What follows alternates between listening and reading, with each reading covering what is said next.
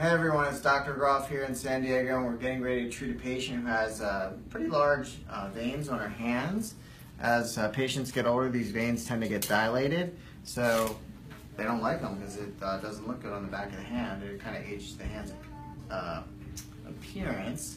So anyway, a lot of you don't realize that we can take a tiny needle and we can inject medication there that will close those veins off, and then your body just breaks them down and they go away. It's pretty amazing. It looks great, and we're going to demonstrate. It's usually just one treatment. One treatment, I'd say, reasonably gets rid of 70 to 100% of the veins in the hands. So you can see the medication just travels up the vein, and then we go to the next vein.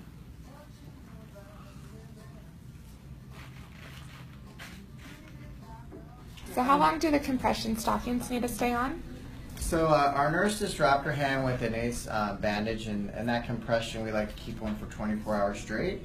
So after 24 hours, the patient can take it off and go about their daily routine.